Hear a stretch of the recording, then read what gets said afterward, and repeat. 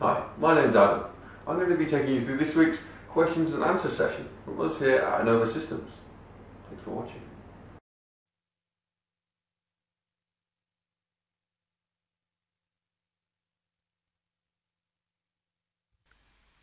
In this week's video, I've been asked how I can find my drawing if all I've got is the part model. You see in this example that I've got open here that over on the left hand side I can actually right click to open drawing. But that's not always successful. It will just come up and it'll pop up your open menu and you'll be able to browse through your machine.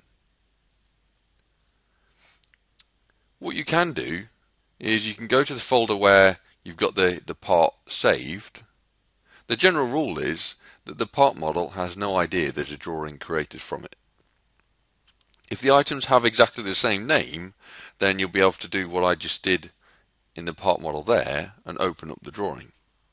So if I change the name of this file,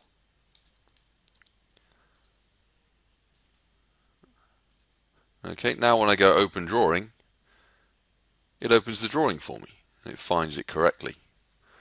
Okay, however, that's not always the case. You don't always find that your part model has got the same name as your drawing.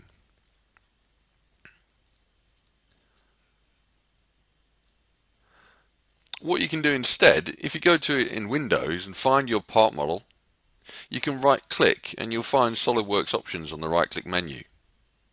These are the options from SOLIDWORKS Explorer. And if you choose any one of these, probably rename is a good example.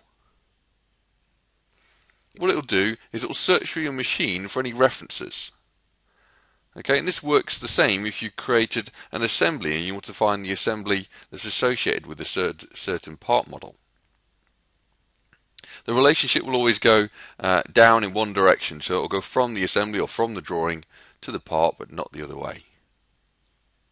Okay, so if you want to find your drawing from the part model, you can use this rename option and it will do a search of your machine.